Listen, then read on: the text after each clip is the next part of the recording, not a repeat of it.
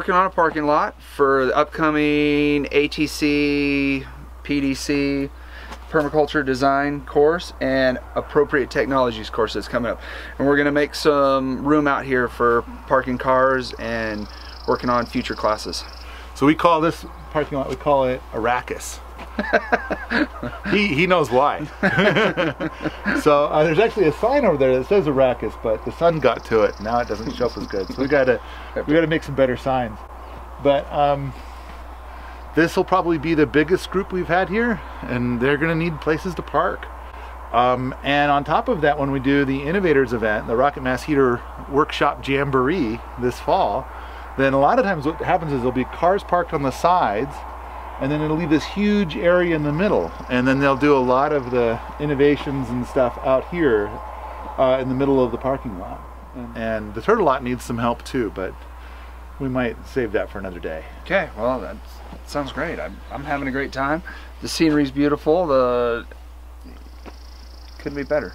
So Julianne already has an excellent video of me talking about the berms. Yeah. And it's like how it's a huge horticultural boon, but apparently the people of YouTube, you know, they're not as interested in that. They're very finicky about their likes and dislikes.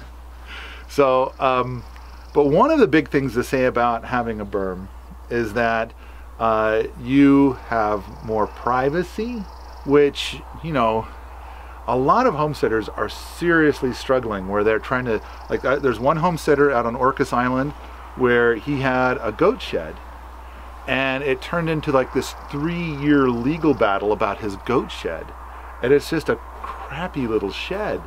But if he'd had a big berm there, then that would have been the end of it. There would have been no 3-year legal battle.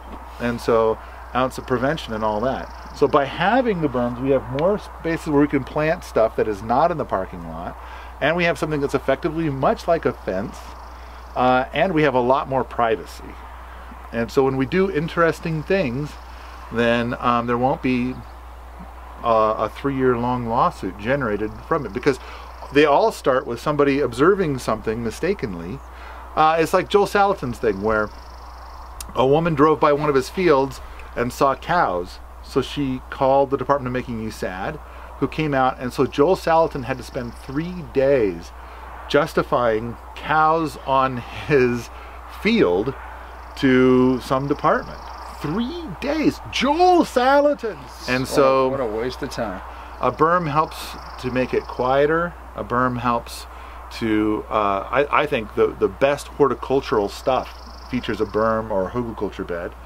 And tall, 12 feet tall. Taller the better. Yeah, and I think in this case what we're going to do is build up the berms on the sides, and then also use material from the parking lot to help lower the parking lot and build the berms. And so we kind of, you know, twofer. The thing I'm the most excited about is, for me in my environment, is a wind block.